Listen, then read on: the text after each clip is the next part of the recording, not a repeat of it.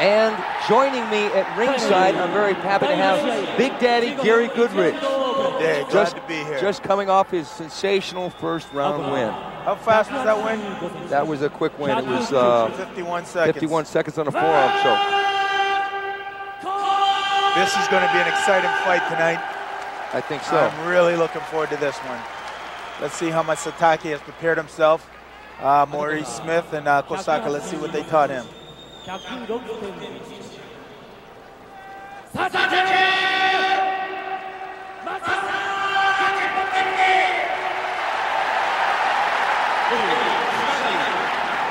Gary, you faced both these gentlemen. You faced Satake in kickboxing and Mark Coleman in the Ultimate Fighting Championship. Yes, I've lost to both these gentlemen in both their disciplines.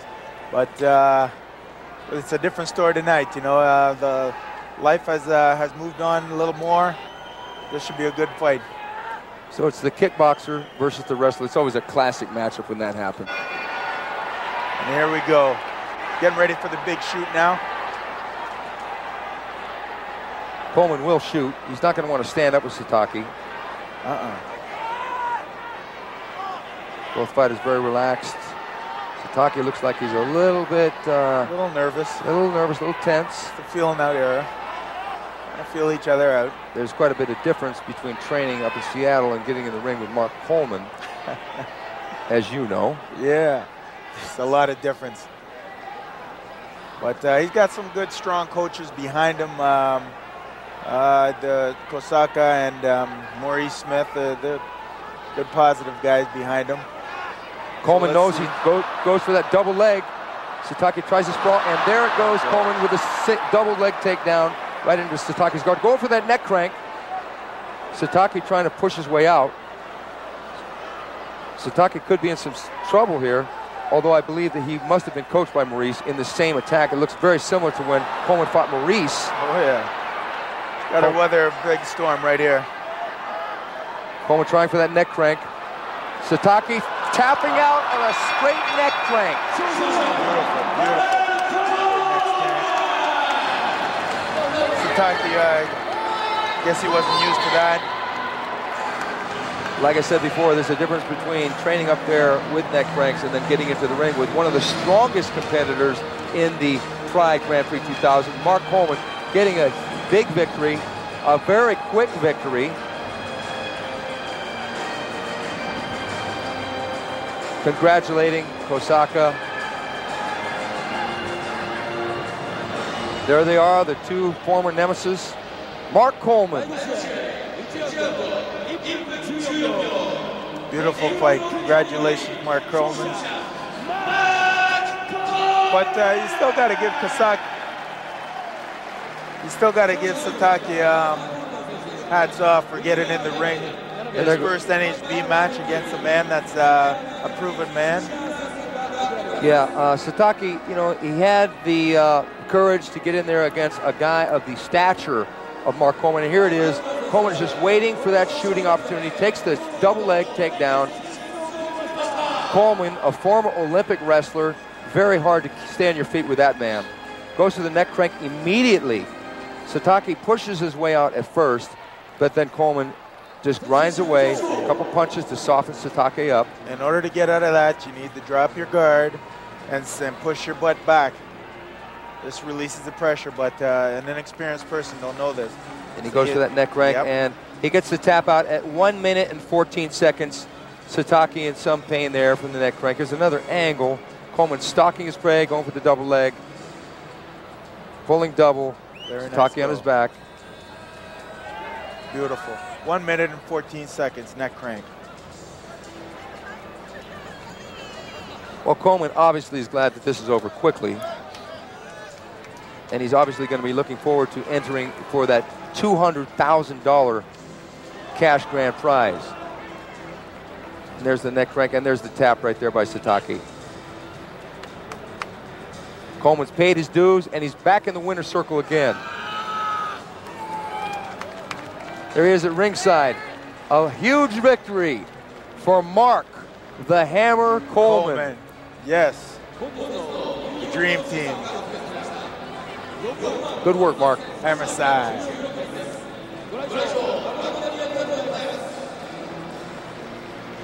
Very good victory. Coleman looks like he's ready to go for another one.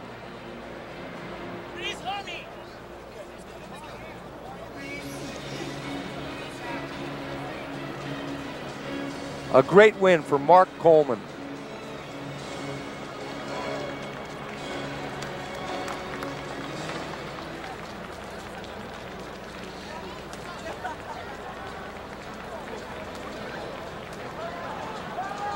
I don't know if I'd want to get slapped 5 by that man right now. That's a lot of power coming. Yeah, but you know something about power, Gary. Yeah, well, you know, Coleman's a little pumped up now. The adrenaline's going, so he's slapping a lot harder than he wants to, you know. Now, there is a possibility you may face him again at some point.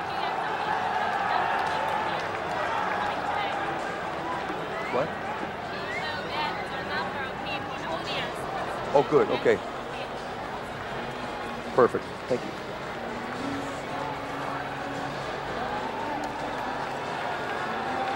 Anyway, as we were saying, there's a chance that you may have a rematch with Mr. Coleman. I'm looking forward to the rematch. I would like nothing more than to beat him a little bit more. You know, Coleman and I got some unfinished business. I mean, we're friends and everything, but in the ring, we're different, you know. We different here. He's trying to, see, there he goes trying to mimic me. See that? See that there? Yeah, I like that. See, Gary, one of the things that makes you a very popular fighter in Japan is that sensational winning personality that you have. Well, you know, you got to do it like it is, and you got to say it like it is, you know, because I don't back down for nobody, you know. I've had to go on some people's doorsteps a few times to straighten them out on what has to be done. Okay, here we go, the next match of the evening. Igor Vovchanchin from the Ukraine, the punching machine. Here he is against Gary Big Daddy Goodridge, my compatriot here at ringside, and against AKIRA SHOJI. Vovchanchin is just a brawling machine. He just lays it to everyone. Mark Curry dropped with the right hand. He's got punching power. He's got tenacity. He's got a lot of experience. A huge knockout there of Francisco Bueno. He knocked Bueno unconscious there. Look at that mouthpiece. Look at Bueno. Who? That's a horrendous knockout. Igor Vovchanchin. This man defies all logic. Up against Alexander Otsuka. Well, this is going to be a good match. Former professional wrestler. This is his 5th appearance in Pride. He is the man who defeated Marco Ruas. Marco Ruas was a former dominant figure in the no-holds-barred fight world, and Otsuka put it to him one night. Then he fought Renzo Gracie in the previous Pride, Pride 8. Got some good takedowns with Renzo, controlled the fight. Got out of Renzo's submission attempts, inevitably losing a very close decision to Mr. Gracie in Pride 8. Alexander Otsuka, the diet butcher they call him, versus Igor Vovchanchin.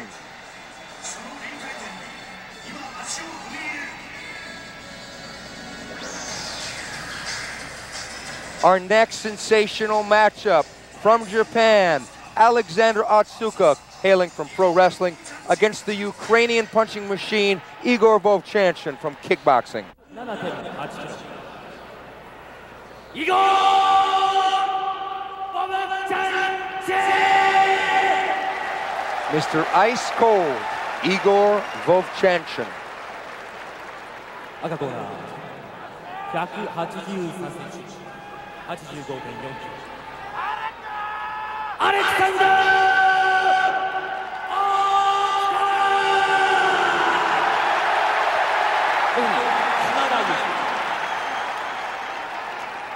Alexander Otsuka comes in right around 200 pounds, and Igor Vovchanchin does have the weight advantage at 238 pounds. Otsuka is 28 years old, Vovchanchin 26. Both men have had multiple appearances in Pride. Vovchanchin has been, this is his 5th, or actually 6th Pride, and this is the 4th time Mr. Otsuka has been in Pride. I expect that Mr. Otsuka is going to want to take this fight to the ground quick, Gary. Expectation is correct.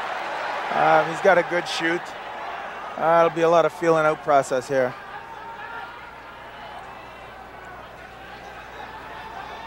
but he's looking into the eyes of experience in Igor Vovchanchin. He's been in with some great fighters, yourself included. There's the shoot and the sprawl from Vovchanchin. Vovchanchin grinding away with that right hook. The Diet Butcher is taking some leather.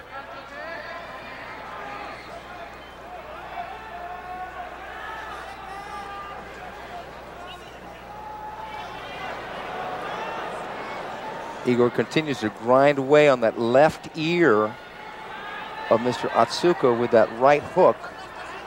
That's going to start to smart after a while. Just a little bit. Back to standing. There we go.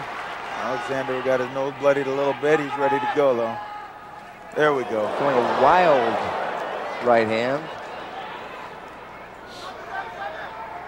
On paper, it would appear that Otsuka would be outgunned in this fight just from the weight and the experience. Definitely. But we'll see, because he's got a lot of heart. Oh, spinning back, kick, attempt. Missed clearly, but nonetheless, he's just reminding Igor that there is more to his toolbox than just the shoot and the tackle and the submission.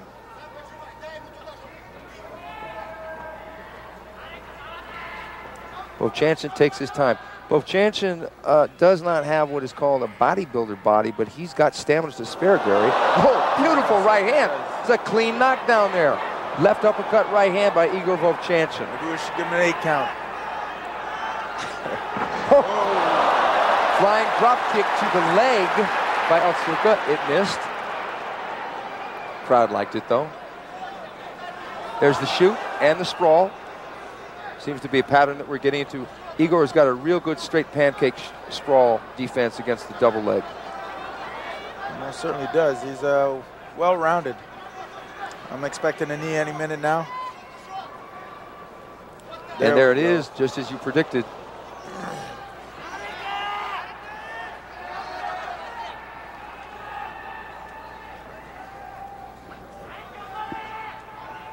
Now Igor has a certain demeanor before the fight. There's another pancake sprawl, slapped him straight down. I picture that Otsuka's going to have a really difficult time getting Igor down. He most certainly will. It appears that Otsuka's a little tired already. If you see him, he's breathing really heavy.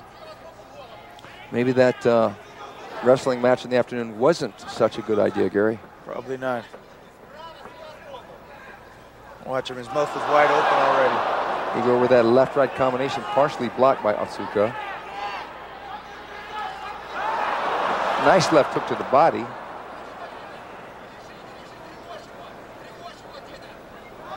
Vovchanchin controlling Otsuka. Otsuka trying to spin out unsuccessfully. Now, Igor got into some trouble when he had Mark Kerr in a similar position 2 prides ago. He threw a couple of knees of which he seemed to have a lock and a victory, but he gave it a no contest because of a couple of knees in the same position. When a person's on all fours, you cannot knee to the head or kick to the head. But if they raise up onto at least 3 limbs, you can go to the head with the kick or the knee. That's beautiful. See, I don't understand what the problem is. You should be able to knee or kick the head anytime you want. It would seem because it gives the striker more of an advantage if you can do that. In this position, Igor could be raining those things down, a la Don Fry versus Omri Batech. Igor's hammering away.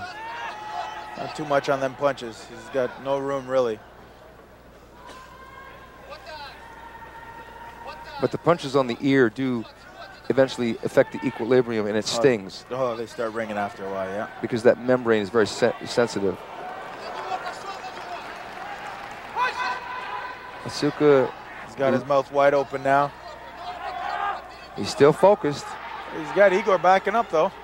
There's no quit in his eyes. Oh, he threw his own punch, and Igor caught him with his. Otsuka's got a lot of, oh, beautiful right hand by Vovchanchin. It rocked Otsuka. Another big hand. Oh, Vovchanchin almost. Vovchanchin's in a bad situation here. He's in a potential triangle or an armbar. He's got to be really careful here. He passes the guard. It was a very good escape because Otsuka had him in some potential trouble there, Gary.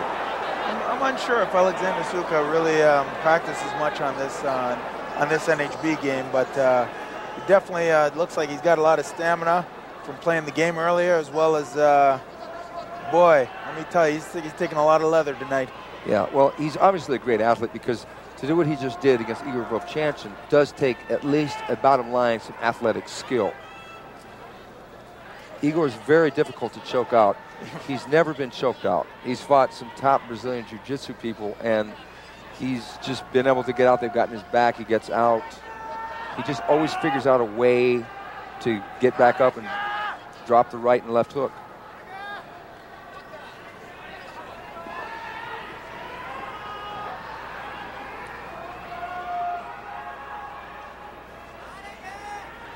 Tonight we have 48,000 people on hand, crammed into the Tokyo Dome to see the opening round of the Pride Grand Prix 2000. And I cannot, for the life of me, see an empty seat.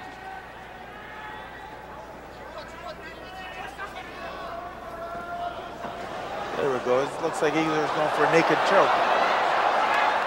He's actually going for a guillotine, but Atsuka has the right arm and shoulder in there, making it difficult for him to initiate that choke. Igor continues to grind away with that right hand.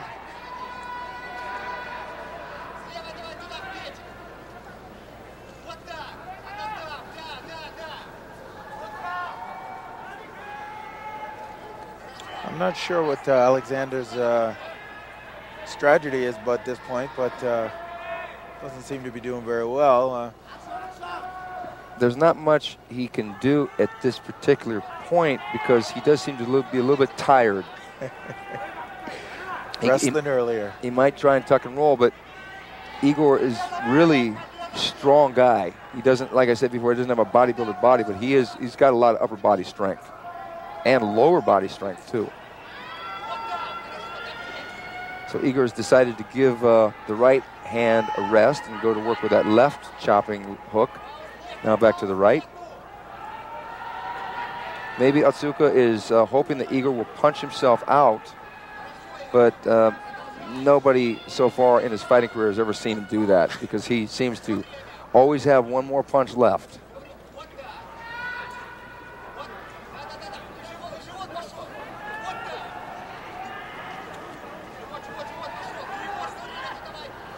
Maybe Igor should just stand up from here. Push his way back and stand back up and see. I thought that that's what Igor would be doing to begin with.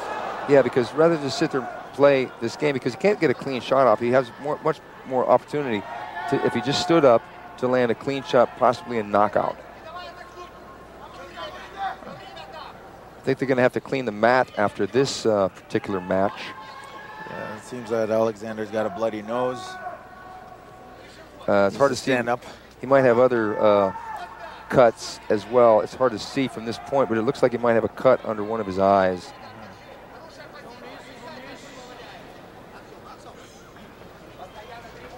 Igor's being very disciplined in this fight, not throwing that knee when the man is on all fours. Chopping away. Looks like Alexander might be going for a little spin out here. I don't know if he's got the energy to do that. Igor's got something else in mind. Yeah, they're giving him an Excedrin headache. He's just not cooperating.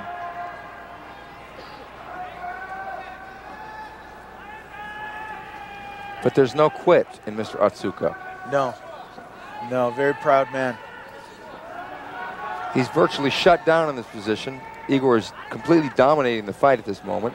Atsuka is moving forward, but Igor should stand up here. But maybe Igor has got a different game plan. Maybe he is hoping that Atsuka will stand up and he can throw the knee on the way up.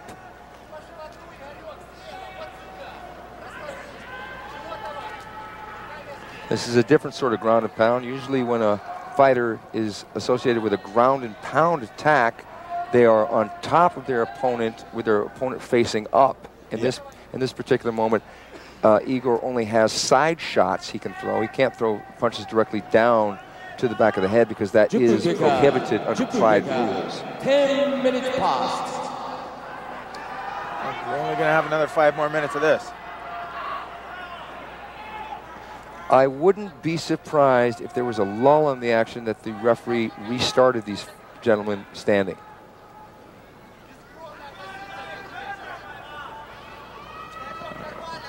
I know that Igor doesn't have to fight another fight tonight, but let's hope that he doesn't hurt his fist on that dome of Mr. Otsuka.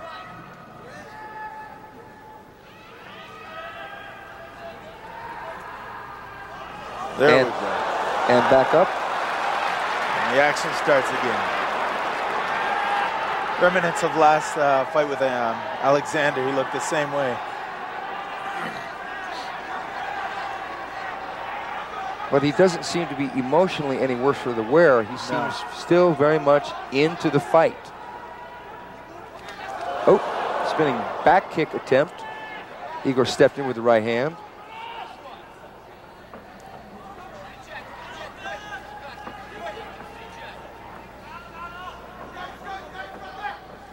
Goes for that back kick again. Otsuka almost landed that right hand, but Igor countered with his own right hand.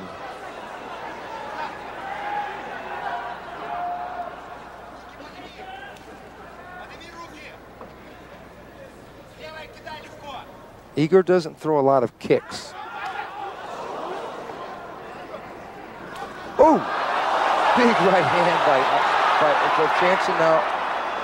Otsuka pulls him down. Oh, not a good position. Jansen is now in the mount. I don't picture Otsuka can have the energy to get out of this position. We could see a good deal of violence resulting in either a tap out or a referee stopping the fight. The beginning of the end. Here we go.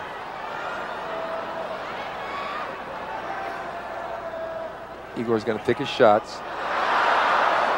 Otsuka will turn. Now, he knows that Igor isn't known for submissions such as a rear naked choke, so I don't know if he's afraid. He's not afraid to turn his back to Igor, because if Igor goes up high and starts to rain down the punches, he might just turn his back and try and escape out the back door.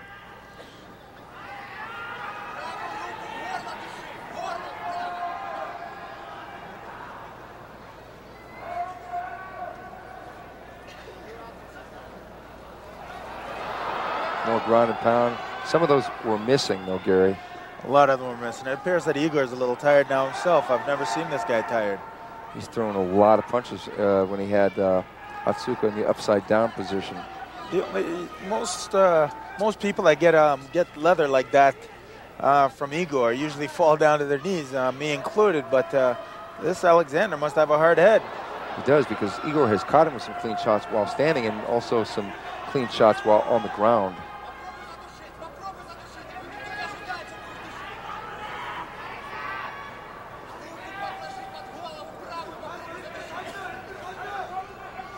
Well, it seems that if this does go to the judges, that Igor does have the win in hand. I would think so, but I've seen stranger things have happened. You know, we're watching it from this angle, and other people are watching it from different angles, might see something different. We do have an advantage here at the booth, because we get all the different angles from all the different cameras, where the judge, they only see one vantage point, so sometimes it can give them a different impression of what's going on. Last 1 minute left. Vovchanchyn in complete control in the mount of Alexander Otsuka.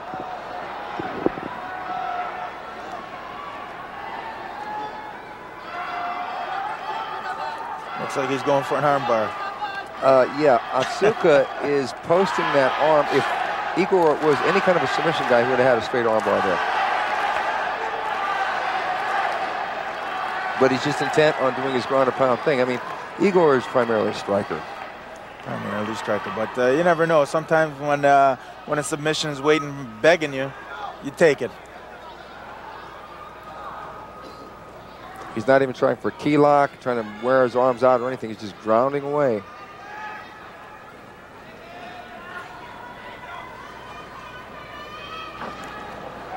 Otsuka tries to buck him off. And there's the end of the round. Igor Vovchanchyn helps up his battered victim. Gives him a little peck there on the cheek. And I think it's pretty well said that Igor's won that match. Very good. Igor completely dominated every aspect. Mr. Otsuka exhibited a tremendous amount of heart in that fight. He didn't quit. He took a lot of punishment. He did land a couple of chopping punches himself, but they didn't quite have the power it taken. I mean, if a guy like you couldn't knock out Igor Vovchanchyn, chances are a 195-pound professional wrestler might not be able to either. Alexander's not going to do it. That's Here we go in the stand-up. Igor drops that overhand right. It's amazing that did not knock. And two times it did not knock him out. And then Igor made a mistake and almost gave up his back, and then got back down into the guard. Almost went into a triangle choke. We have a different angle. Vovchanchyn throwing that overhand right.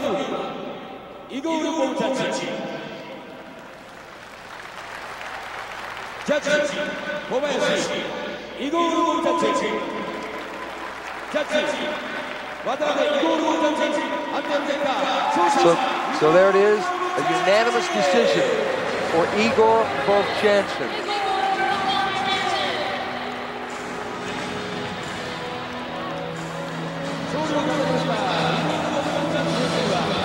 In some ways, Gary, I don't think this diminishes Otsuka's reputation, because he went the distance. He went the distance with a man that very few people go the distance with. Exactly. And he stood up to him toe-to-toe. He traded leather with him. He took some of Igor's best shots I've ever seen. That boy's got some balls, let me tell you. He knows how to do it. He knows how to do it. Yes, he does. And he wrestled this afternoon. That's crazy. What if he didn't wrestle? Maybe he might have... Unbelievable. Well, you know, his mouth wouldn't open as quick, but he would have still got his ass kicked. Oh, did I say that on live air here? Or taped air? Here we go again. Vovchanchyn with that big overhand right. That seems to be his out punch. He used that quite effectively with Mark Kerr when he fought him. But Otsuka caught him there with a good counter punch, but Igor just shook it off and got back into control. Otsuka might have tried for an armbar there, but it's Igor with those short, stubby, strong arms. Here it is again. The good right hand by Otsuka, but then Igor shows what a real right hand feels like. And there's that. Again, it's amazing to me that Mr. Otsuka did not go down from that first overhand right. To me as well, too. And he should have gone down for the second 3 and 4 ones.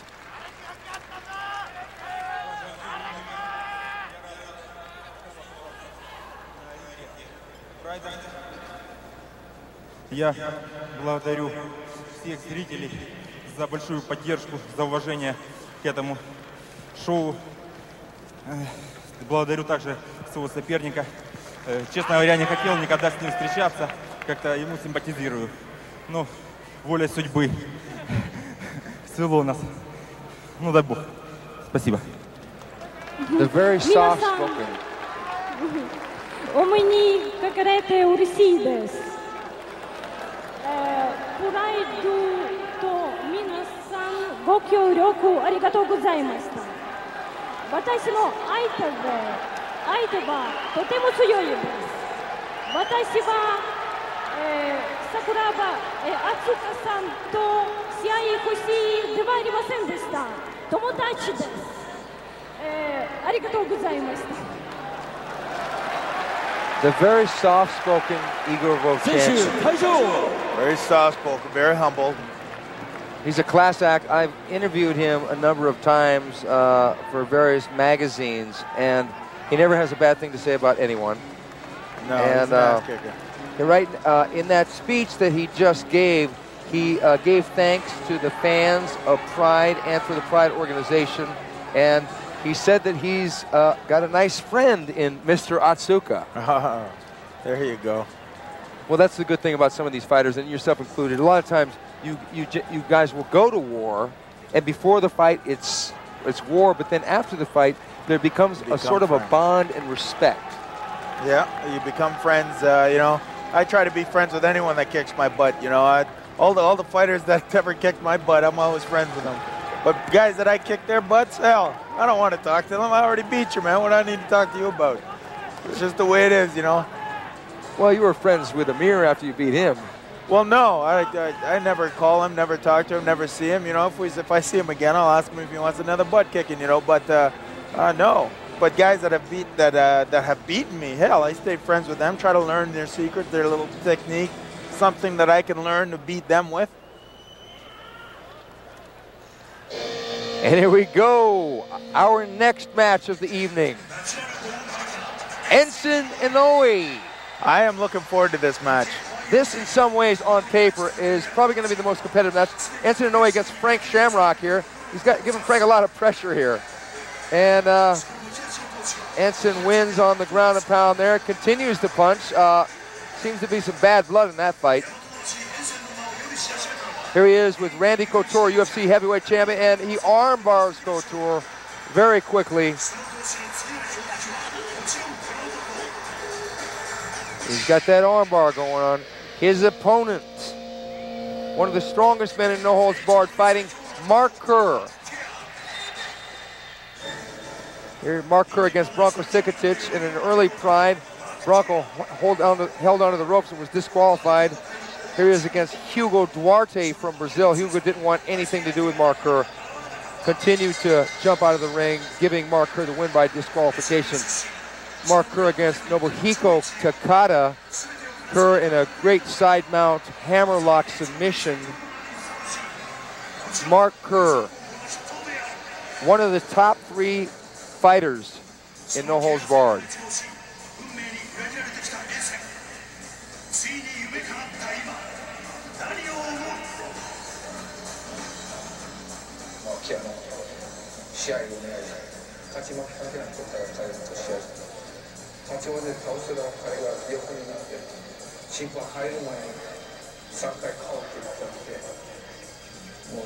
Now this is going to be a good match. This is the match I've been waiting for.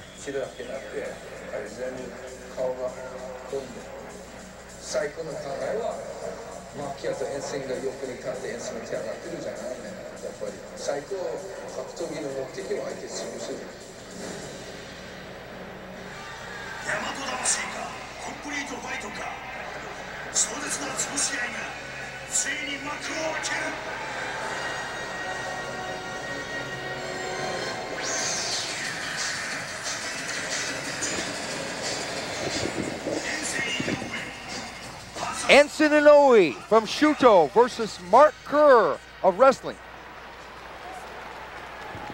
ただいまより第7試合を行います。 And now we have the 7th bout. 青コーナーよりマーケア選手の入場です。 Blue corner, Mark Kerr.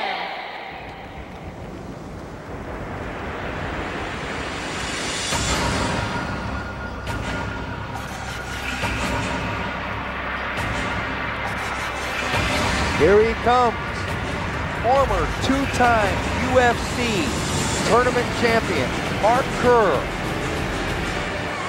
He's 31 years old, and he's fought in Pride. This will be his 6th appearance in Pride.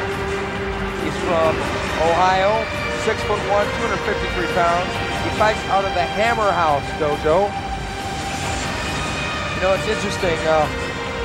Kerr's last fight in Pride, Gary, was against Igor Vovchanchyn, and he had a really hard night against Igor.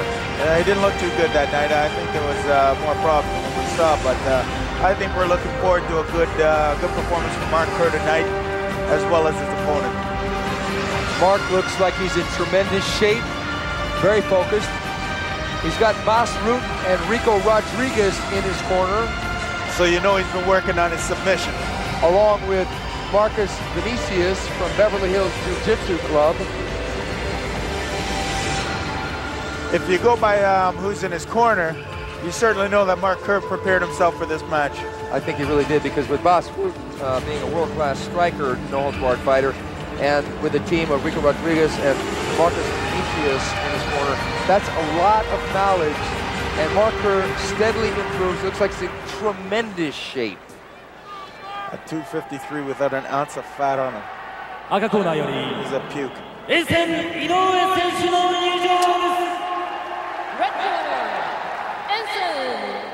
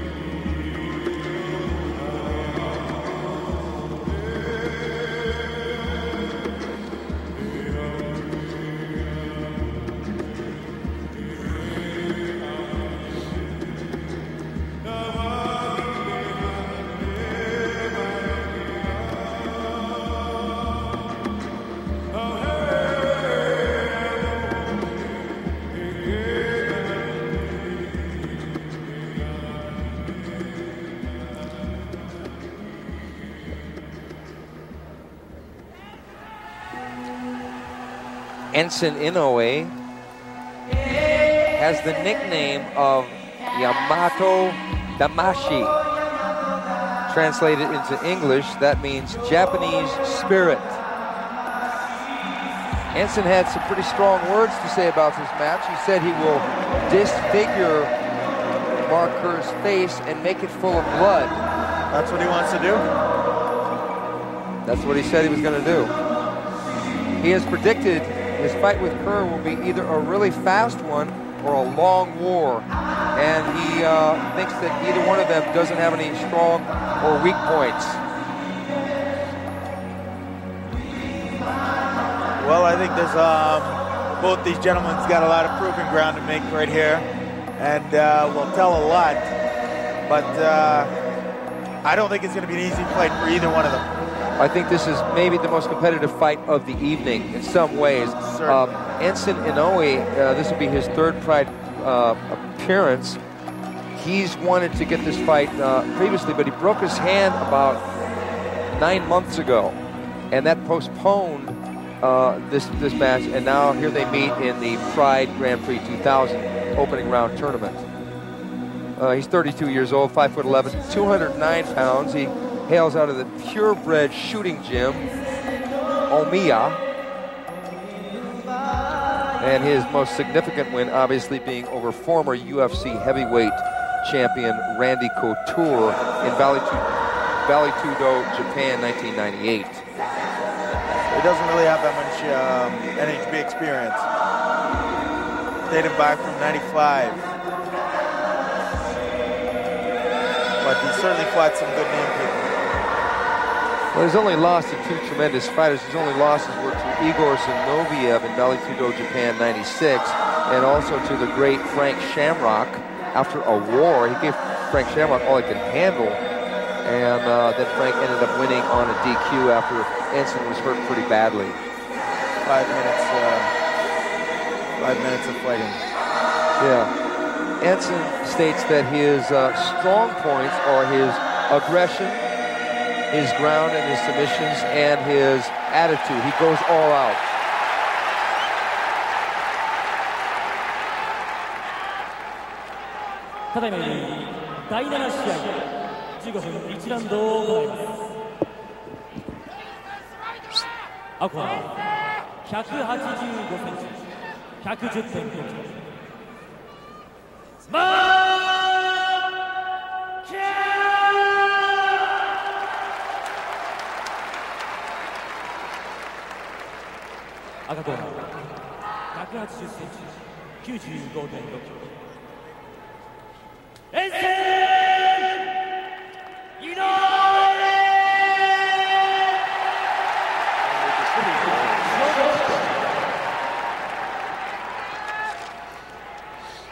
Okay, Ensign has carved in the back of his hair Japanese signature writing, which translates into English, and it means death in the back of his head.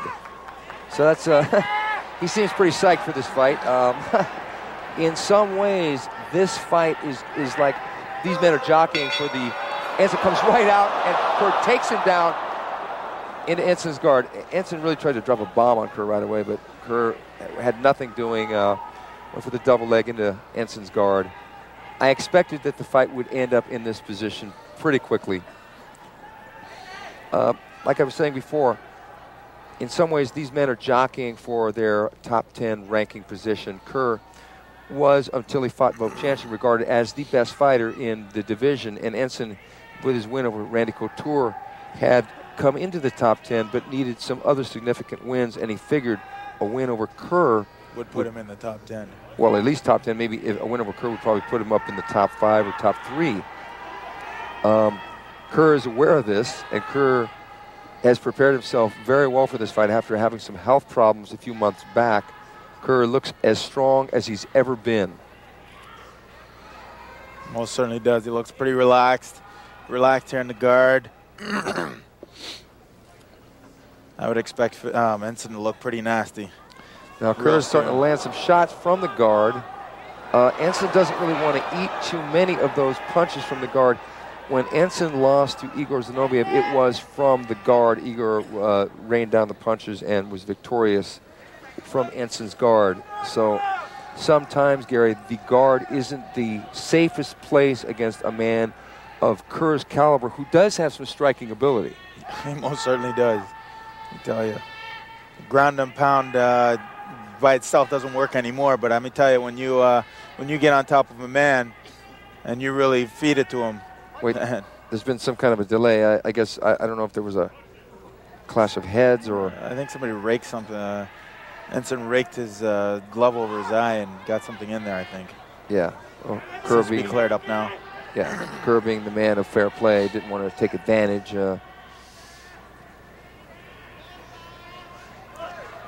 What Ensign is hoping that Kerr will do is stand up a little straighter. That way he can slap the leg over the front of his face and go for the armbar. But what Kerr wants to do is stay close. And when he does go up, initiate the strikes fast enough to where Ensign can't grab the arm and pop the armbar on him the way he did with Randy Couture. Kerr going for the neck crank. Ensign pulling out. Ensign in a loose guard. Kerr thinking about the leg, falling back into Achilles. It's not his strong point, but he does know those after training with Bas Rutten and others. He is familiar with leg locks as well as the upper body arm locks and chokes. I think Kerr trying to be getting breaking the guard and going 90 to open himself up for more submissions, because Kerr does know some good submissions. Now Ensign's really using the feet effectively and striking well from the bottom. Kerr did land a good right hand before that little sequence of action, but now they're back into a loose guard. Now he's trying to pass the guard, and Ensign is really trying to fight. Ensign's got half guard now. If Kerr gets the side mount, it's going to be difficult for Ensign to do anything because Kerr is a master of the side mount. Master of the side mount. Master of balance. He ain't going to get Kerr off him anytime too soon.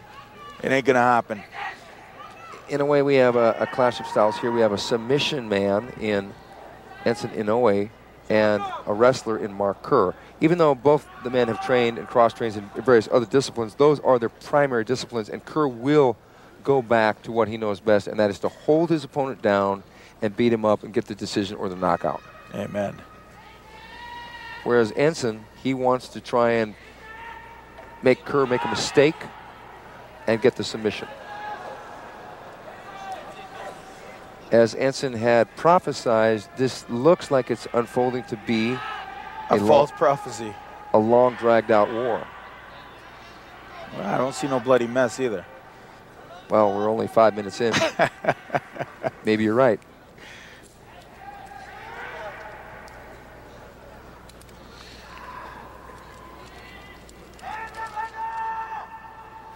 Kerr's going for the smother there with his hand over Ensign's mouth, but he's just going to give that up.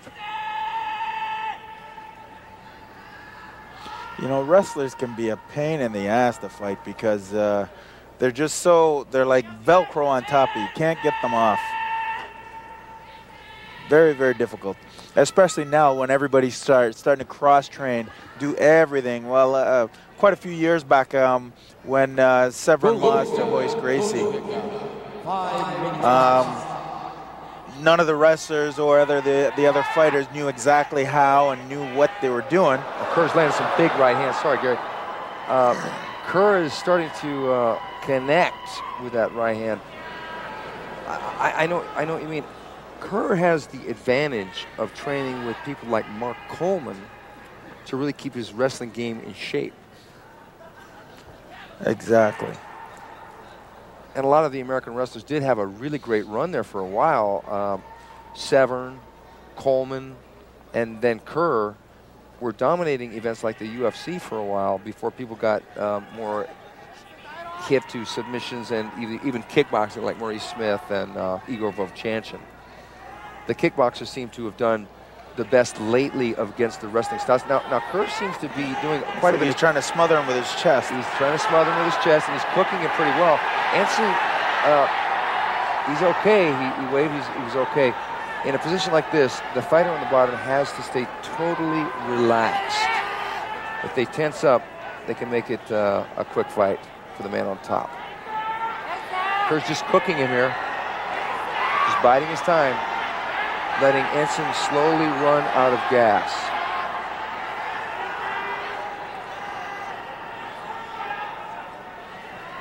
Because Kerr's got almost 40 pounds.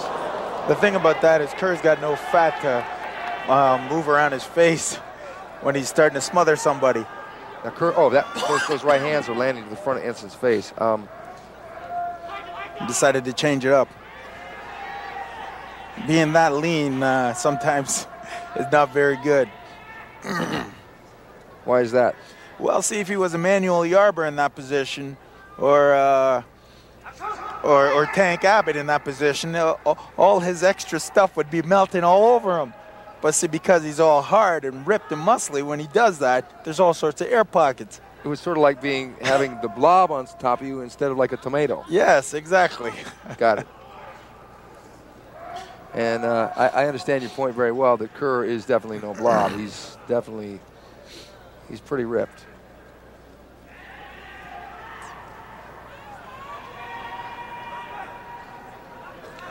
Kerr continuing to grind that forearm, create pressure on the neck. Ensign's strong. He's not going to be submitted from that, but it does have a wearing and tearing effect. Nice little hammer fist there by Kerr.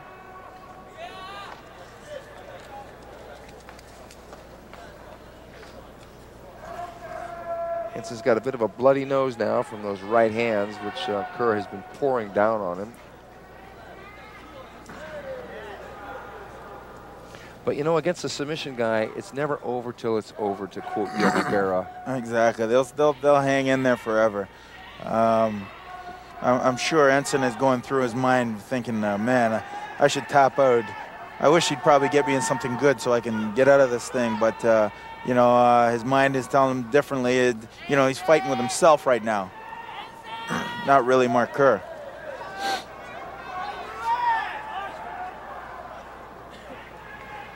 Now, if Kerr wins this fight, there is the possibility that he could have a rematch with Igor Vovchanchin. Certainly. Or he could fight me. Or he could fight you. Yeah. I personally would like the rematch with Igor Vovchanchin. I think everyone that's ever been defeated by a fighter always wants to get back at them, don't they? Amen. Like I said, he's my friend until I beat his ass.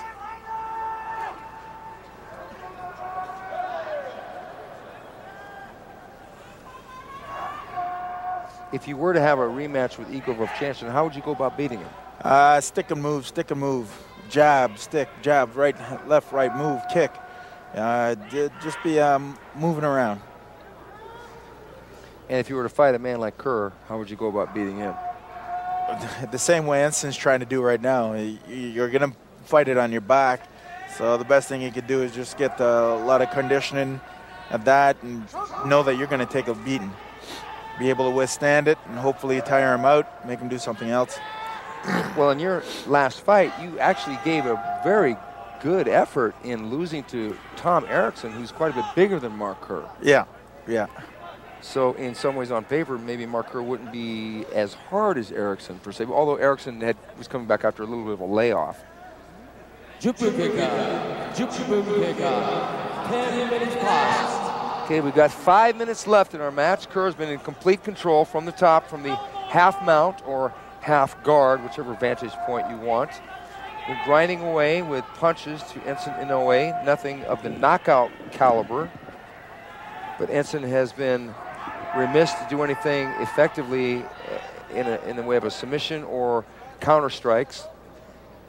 He's landed a couple stomps to Mark's leg from the side, but that right hand is landing with regularity on Ensign's head. Kerr's pretty much executing his game plan. I think when Kerr fought Vovchanchin, he maybe got out of his game plan. Igor had something to do with that, of course, but he stood up with Igor a little bit. He stood up, and Igor's really low to the ground, and he's got a good center of gravity, so it's hard to, when you look at him, it's difficult to shoot. It's a little intimidating, you know, and as you know, well, as everyone knows, you know, Kerr's not a stand-up fighter, you know, he's a ground and pound type of specialist. Kerr does continue to improve his other elements. If there were weaknesses in Kerr's game, he's always working to improve those in punching, kicking, kneeing, submissions. So he is an astute student of the game. He just doesn't stay at what he knows. He's always learning and improving. I think most fighters nowadays realize they have to do that in order to keep current and to stay competitive on this level. Nice forearm strike by Mr. Mark Kerr. But Anson is not quitting. No, a lot of tenacity. But Kerr hasn't slowed down any either. Kerr's grinding that forearm again. Eventually that's going to be a problem for Anson because Anson's neck can only take so much downward pressure, then it's going to start to loosen up. Kerr's putting a lot of pressure on that neck. He's just laying on it, and Anson might try to bridge a little bit, but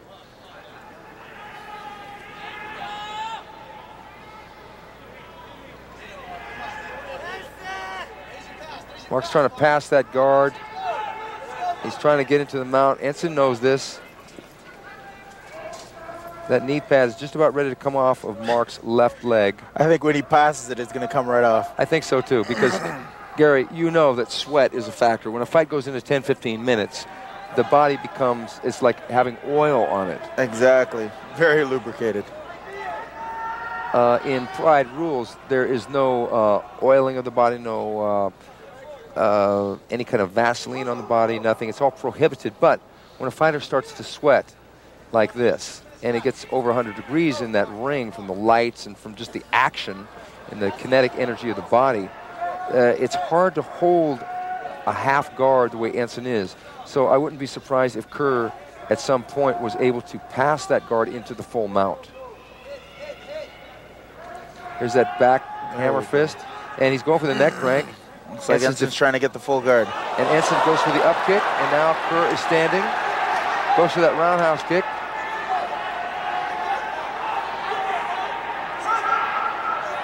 Anson goes for the stomp at that knee.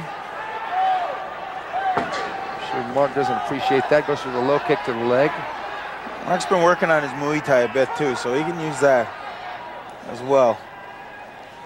His shins are conditioned. I can attest to that. I saw him kicking the side of a bench a couple days ago at the hotel just to break time. So I don't think... Okay, 1 minute left. Okay, they're going to restart the fighters. A good decision. There was a lack of action. There's nothing significant going. And Kerr, I expect Kerr's going to throw a kick. Oh, he shoots and takes him down. Right back into the guard.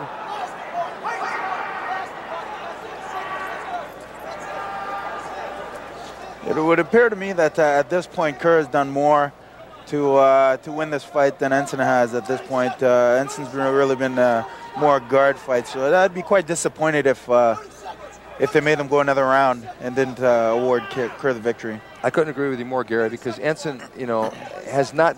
Kerr has prohibited him from doing anything in the ways of submissions or effective striking from the bottom. Where Kerr has landed that right hand with regularity, gave Enson a bloody nose, lumped him up a little bit, gave him some hammer fists from the back of his hand, and landed a couple kicks when they were in the standing. There's another right hand.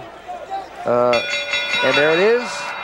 That's the end of the regulation period, 15 minutes. I think that Enson knows. I think Enson deep in his heart knows. And I think Kerr knows too. And there's a lot of camaraderie. There's no bad blood per se. It's just competitive spirit. Mark Kerr seems to have done more than enough. Exactly, to win that match. Yeah, to win the opening round of that particular match. I really don't picture that the judges would put that into an overtime round. Well, you know, I've seen stranger things have happened, but to me, I better not go another one. I'm with you, Gary.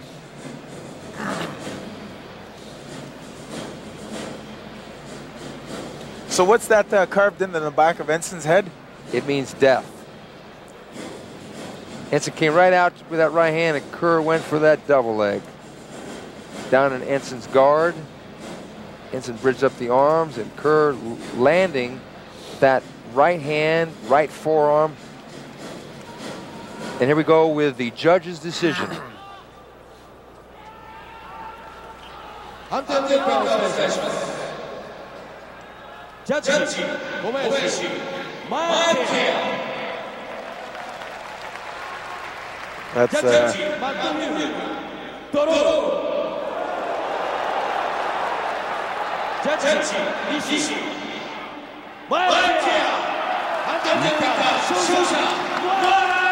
there we go. Mark Kerr on a majority decision. Very good. Very good. No surprise. Mark Kerr controlled the fight. I don't know how the judge saw it a draw. Maybe they wanted to see an overtime round. I bet more of Kerr laying in his guard. I don't think that's, we don't really need to see more of that. No. Kerr controlled the fight. He did what he had to do. Wasn't an exciting fight, but a fighter of Kerr's caliber knows that he has got to do what he's got to do to win.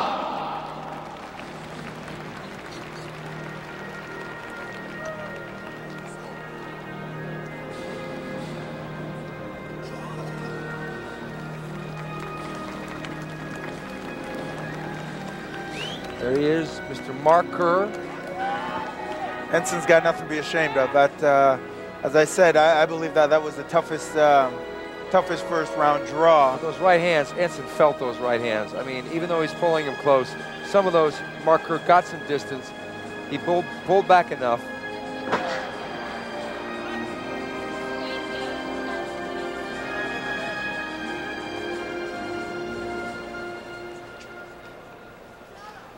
I would just like to thank every one of you for coming out and still supporting me.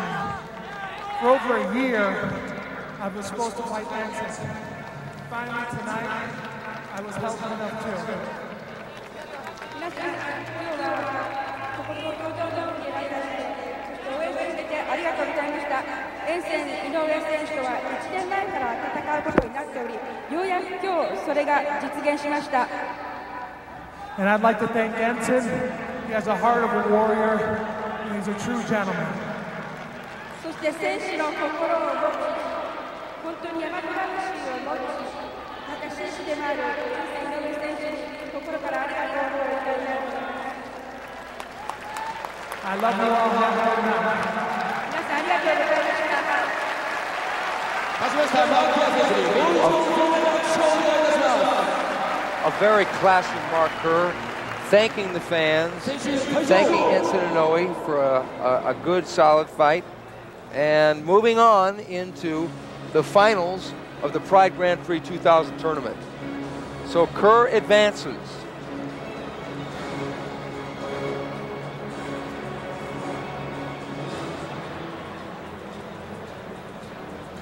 Back in the winner's circle again, Mark Kerr.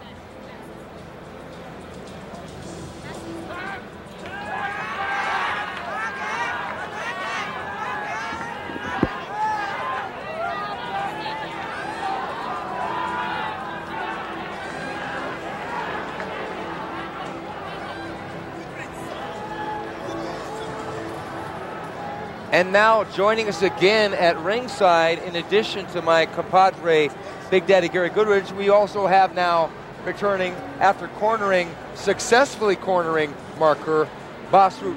That was a great victory for Mark, yes. Bas. Yeah, I think it's a very big victory because I consider Ensign as a real good fighter, and you know, I saw it as a big obstacle, but he just did what he came to do, and yeah, that was win, ready. It seemed like he really executed his game plan to a T. That's it. Only a little wish that he would have pulled the leg out and went to side mount and then went for the total destruction. Yeah, I mean, Mark would have been nice. Gary and I were commenting that Mark Kerr in the side mount is not a pretty sight. I mean, he can really do some damage from that position. Yes, he can. That's what we saw with Paul Verlins and several other fighters. And here we go. The Gracies in Pride.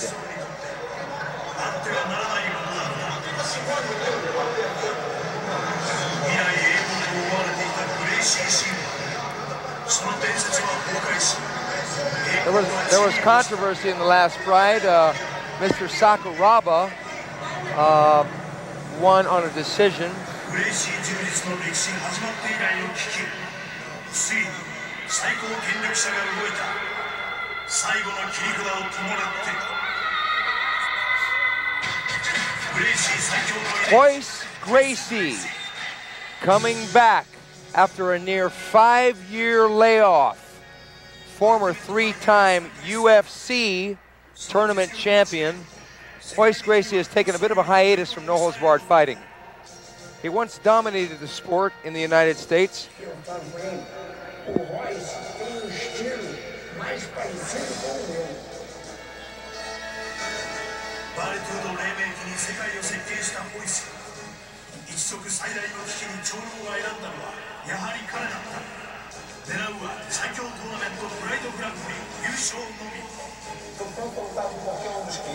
No campeonato, assim, você não pode escolher o adversário.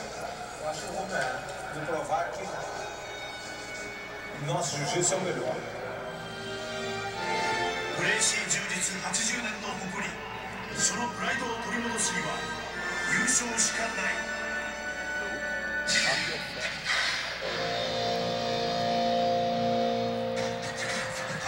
Mr. Nobuhiko Takada facing for the 3rd time a Gracie fighter. He fought Rickson Gracie twice, Pride 1 and Pride 4. Now he's going to face Royce Gracie. Here he is against Rickson. Rickson with a classic double leg slam into the arm bar. That's from Pride 1 back in 1997. He sure picked the tournament for a comeback, eh? I mean, all these fighters in it.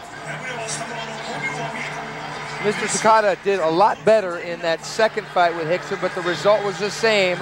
Just took a little longer.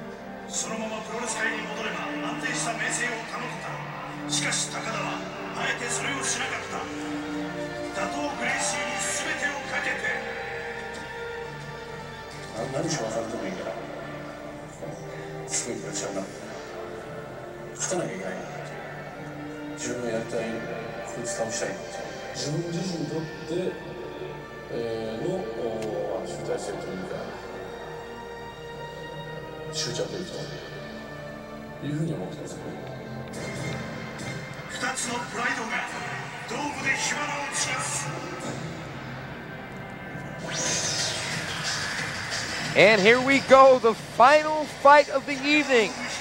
The classic matchup. Nobuhiko Takada from Pro Wrestling versus the returning Royce Gracie, Jiu-Jitsu.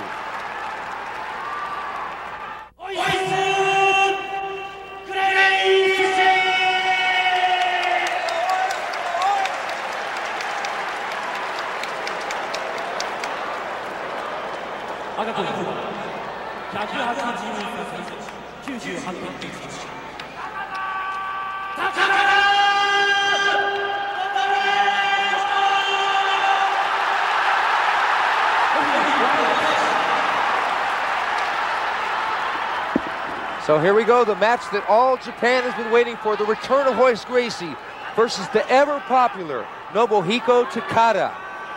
Classic matchup of pro wrestler versus Gracie Jiu-Jitsu. Royce did choose to wear the gi. Unbelievable. Unbelievable in this day and age that he still wear the gi.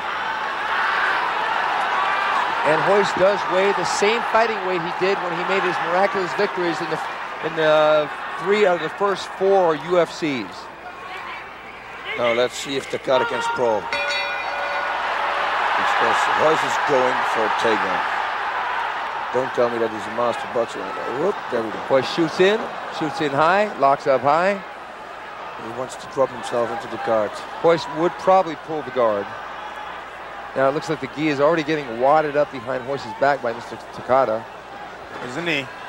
I'm expecting a knee from Takada shortly. Royce is working for the trip. Here comes the knee, just as Gary prophesied. And Royce pulls guard, and down they are. They're on the mat. Now, this is where Royce wants to be. Royce likes to work from the guard. Mr. Takada has never established himself as a ground and pound type of fighter. He's more of a stand-up kicker and some submissions. But Royce is going to go Now Takada's up high. He's got the gi. He's holding onto the gi, so it's going to be hard for Royce to do anything other than... What is the weight difference between the two fighters? Not very much. Just maybe 30 pounds. Royce is about 176 pounds, which is close to his fighting weight, like as I said before, when he used to fight 5 years ago. Mr. Takada, we have here as weighing 209 pounds, although he looks a little heavier than that. Yes, that's what I thought. That's why. So about 30 pounds, according on paper. Yeah. Yes. Oh, that's okay. That's 30, possibly 40, depending on how accurate our statistics are. Well, providing that that Gracie wins here, he will be fighting people, I'm sure, almost up to 100 pounds heavier than him. Yes, eh? Yeah. They do. That knows exactly what he's doing. There he go. Royce is going up with that leg. Royce is going to bring that leg up in front of Takada's face and go for either an armbar or a triangle. And this is his game. This is what he wants. He's very patient. It's not a good thing there to hold the gi like that there with the straight arm, you know. That's asking for an armbar right there. He's asking for an armbar.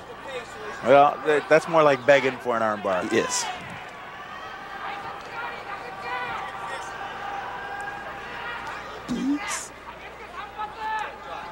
Royce is going up high with those legs and now bringing it back down low. I think probably looks like he's looking for an armbar very soon. Yeah. He wants to go on the left, but Takada. So maybe he wants to finish it off in style with a figure 4, Senkaku. That would be great, huh? Because armbar is getting, he was caught already 2 times in the armbar by Gracie, so let's see if he can make a nice triangle choke for us. Senkaku. Now, Mr. Takada does have that right arm taped up pretty heavily. That's the same arm that Hickson armbarred twice. And then Marker over it. And then Marker did his hammerlock on that same arm. It would really be a disaster if Royce armbarred that same arm. And there it is. And Royce is going for that same arm. And he leaves the arm there. I can't believe it. He's trying to hook that left leg up in front of Takada's face.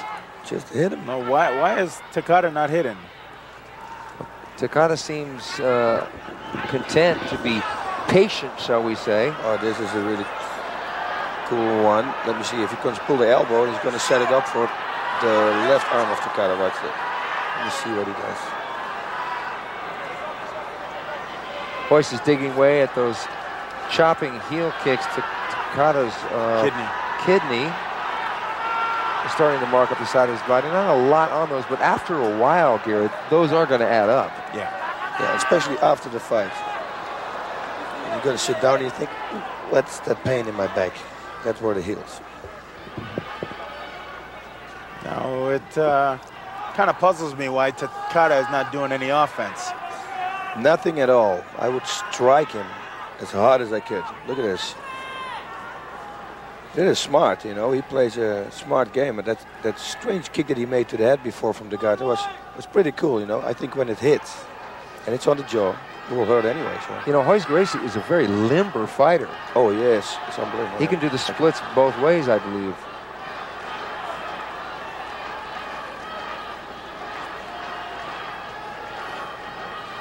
He's just digging away. Look, he's even grabbing his own leg and hitting. It's very smart.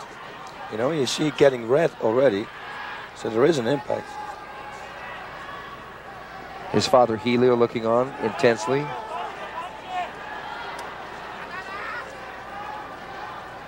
But if Takada is not going to hit, then Royce is going to win the fight like this. Looking for that armbar for the left arm of Takada. Well, so far, Royce Gracie has made all the offensive moves. Takada has been content to just hold on, and now there he goes again, boss, straightening those arms, posting the arms with the gi. He wants to hang onto the gi. Royce could even use the gi as a weapon against Takada in the right position.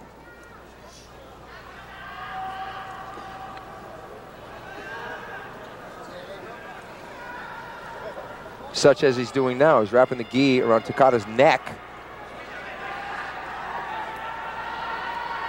And it would be a little embarrassing to get choked out with a piece of clothing. Yeah, but that's not going to work. Right? If that's going to work, it's going to be a miracle. No, that's not going to work. The only thing, it's a little bit of a hold what he got, but nothing serious. It might be a distraction, though, because Takada should punch. That's the thing he should do. But he doesn't do it, so. Yeah, because from the guard, you can strike a lot.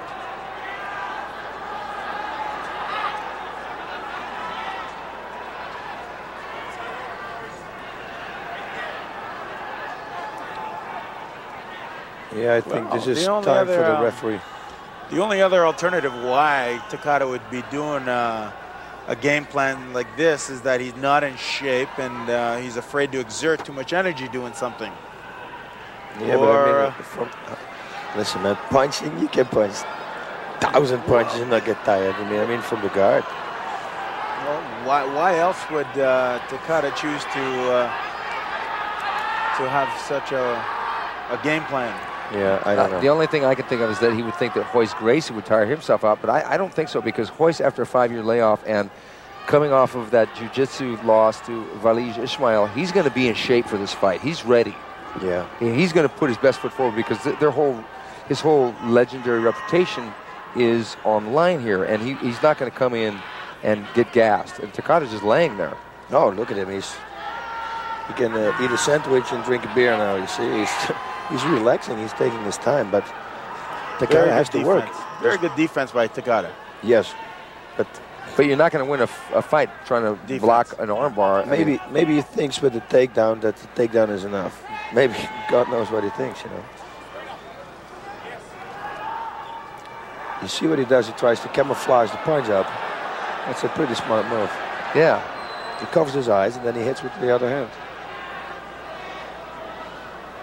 But Boss, you yourself know that you can feel when a person is going to punch you in this position. Oh yeah, you can. You can just feel it, because all of a sudden their hand is not next to your head anymore, pulling it toward you, and you know that they're going to whack you. My God, guys.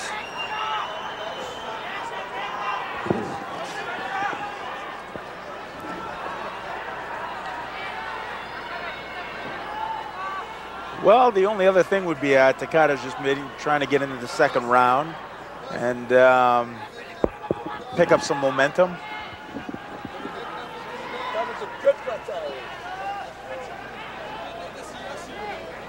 I think even though Royce has, has established the fact that he is doing most of the action, he's not hurting Takada. He hasn't come even close to a submission. I wouldn't be surprised if this went 15 minutes, if it doesn't change, and there was an additional round, Gary. You know what I hope? That this will go for an additional round, and then another one, till finally somebody gets tired and does something. You know, because otherwise it's going to take a long time like this. You know, if Takada doesn't work, he has to work. He has to strike. See, there's nothing he's doing right now. Well, you know, also Gracie as a fighter, he knows how to push the opponent. He could still be putting his legs, his heels in his opponent's hips and walking his shoulders back in order to make Takada work. Yep. In order to make him do something. So it's really both of them standing there, sitting there, watching each other. That's true. You know, that's true. Gracie's maybe using 10% of what he really can do at this point, and Takada, I'd say he's about 8% of what he can really do. You know, so they're really both not doing anything. Yeah. I really think that Takada's using 7%, actually. You really 7%, 8%. All right. Step into the ring. Let's talk about it. Let's talk about the 8. But I've got to work here at ringside, Gary. So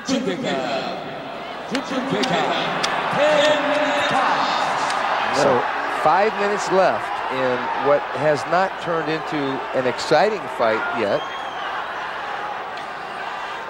Oh, what? Oh, sorry, I dove off a little bit. Yeah.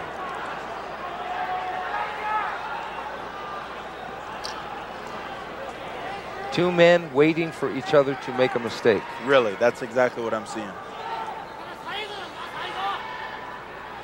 We get into a situation here where in no holds barred or kickboxing or boxing, is it a sport or is it entertainment? People do pay money to be entertained by fights. Yeah. And sometimes a fighter has to take that into consideration of their responsibility. There's a face crunch. And there's an armbar coming also. Yeah, He's setting something up. He's working the face crunch. He's working over-under choke. He's working to get that. It's a face crunch, but if Takada brings his head up, he will have a If he's choke. going to push him off, then he's going to go for armbar. That's, Yeah, it's just a distraction, basically. I mean, he could get the choke using the gi, but Takada might be able to just bust his way out.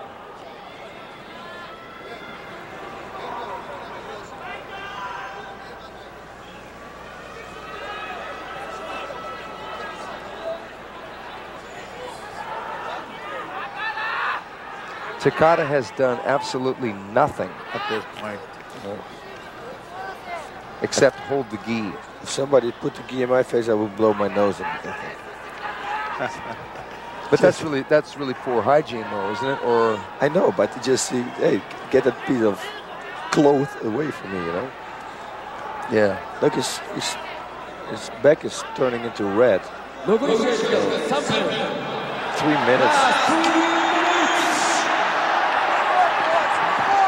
3 minutes left.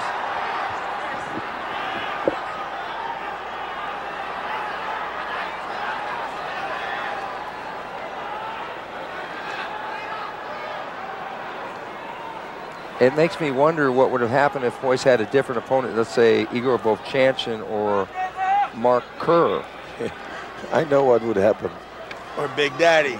Or Big Daddy. Big Daddy with his mokers. Because there have been, it's almost as if Takada decided he's not going to strike at all. Yes. 0 strikes. That's exactly what I wanted to say. It looks exactly like it. But if it were Kerr or Gary or Coleman or Vovchanchin, there would be strikes. So it's going to be a tough on the second round. And a whole lot of them. Yeah.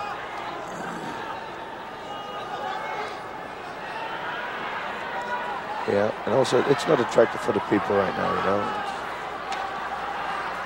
Well, so far, the people that have won in the tournament, we've got some fairly dangerous individuals, so no matter how these things match up, it's going to be tough. It's going to be the finals on May 1st will be tough. We got Sakuraba, Gary Goodridge, Fujita, AKIRA SHOJI. We've got Wanderlei Silva, who's an alternate but a very dangerous individual. Mark Coleman, Mark Kerr, Igor Vovchanchin, and the winner of this fight will have to face one of those gentlemen. What a tournament, though. A risky proposition. Any way you slice it, Gary. I love it. I love it. I know you do. God, man. Gary, you've never shied away. No, sir. Take it to him. Win or lose, but I'm going to beat somebody. You already did tonight. Okay, 1 minute left. There's an armbar coming. Okay, yeah, he's going. Now he's giving it. Hello, there he's just totally, he's posting those arms straight up. Don't tell me he's going to get straight armbar. It doesn't, time's probably going to run out. I mean, unless Takada makes a huge mistake. Takada might be waiting for the restart after the overtime. It looks like it might go to overtime. I think that Royce has done, it's hard to say. I mean, Takada could be doing them little chops from there on his face. Because Royce has got a nice nose. Something like yours, boss. Oh, yeah? I thought mine was much prettier. Just a little bit. Yeah. It's got a high bridge. It looks like it could be tendered up a bit. Oh, there's a strike by Takada. That's the first punch he threw, but he threw the punch.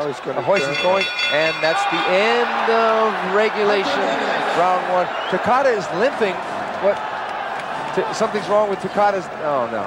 I think it's cramped. Something's wrong with Takada's left leg. Yeah, that was already hurt. You see. Okay, now that's what's going to happen. He's going to stop the fight. Please don't let it be like this. That's really going to be an unfortunate and anticlimactic way to end this fight. People do want to see the last fight possibly end in a certain amount of finality, a submission, probably. Mr. Takada is in pain.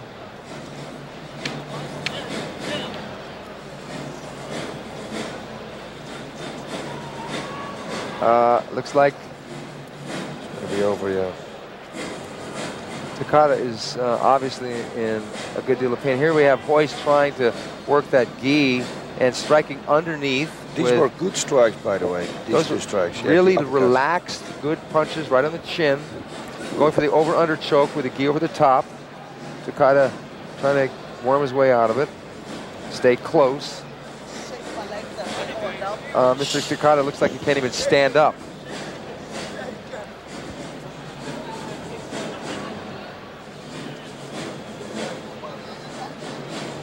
So we shall see. Takada looks like he's limping toward the ring. And here we are to the judge's decision.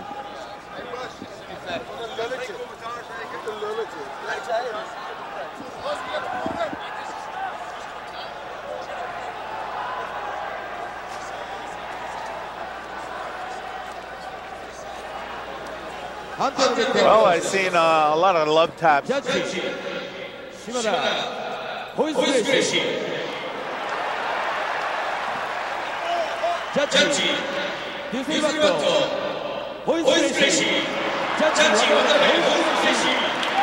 has won a unanimous decision against Nobuhiko Takada. In a way, I understand the decision, and he did more than Takada. Takada did virtually nothing. Hey, listen, that is not a victory, you know. Come on, everybody, look at the people here in the audience, and myself also, and everybody understands. There was nothing. Takada did nothing. Nothing but one punch. After that he took him down. No, that was it. I guess you could say that he showed up, he got in the ring, and he held the gi. He didn't want to fight. No, not good. His last fight against Hickson, that was a good fight. Yeah, he gave Hickson a good fight in that second fight. Now, it looks like that knee's pretty messed up. That's a thing we don't know, but you see, because he's got, his knee is messed up, but still he could have punched. He could punch, you know, go for something. Yeah.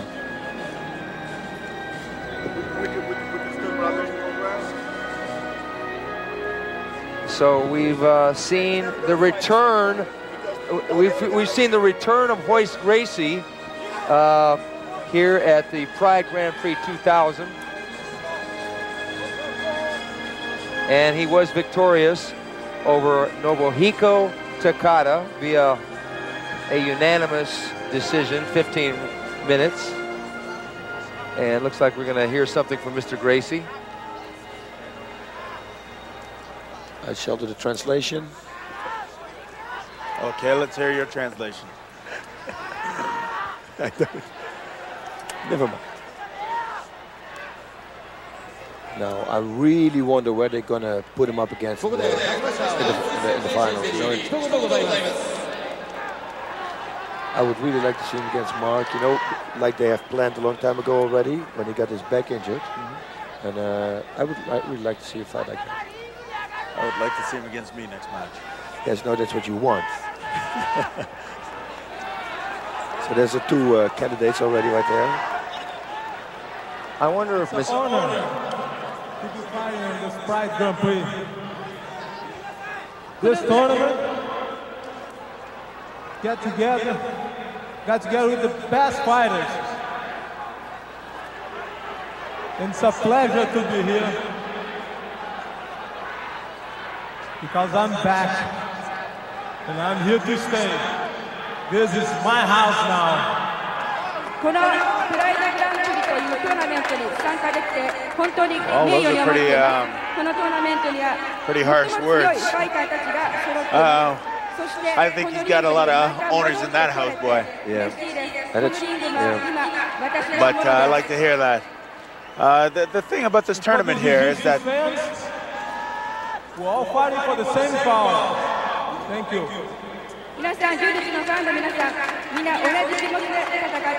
But you hear the reaction of the audience. It was a shame, you know. I really would have liked to see a nice triangle, a nice armbar. And they give a hand for Helio.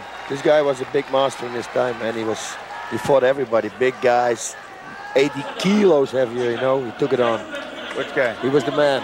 He was the man. He really was. This guy? That's Horion. This is Helio.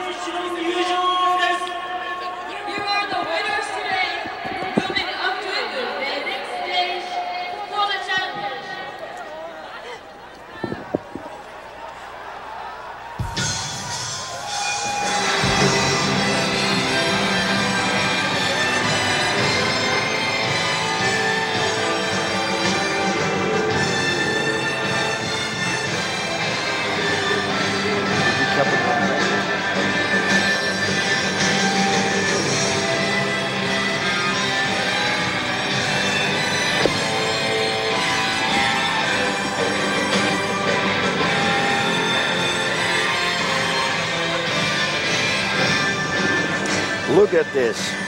Marcher, Igor Vovchanchin. Royce Gracie. Mark Coleman. My God, Sakuraba. And in the ring now comes Daddy Goodridge. This is going to be a very nice tournament.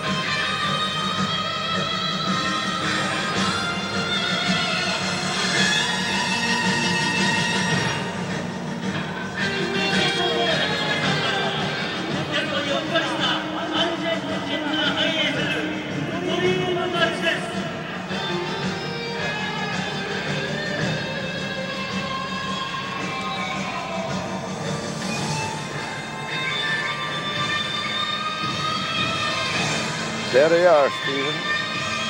Look at this. There they are. These are the men that will meet in tournament combat. The Pride Grand Prix 2000, May 1st.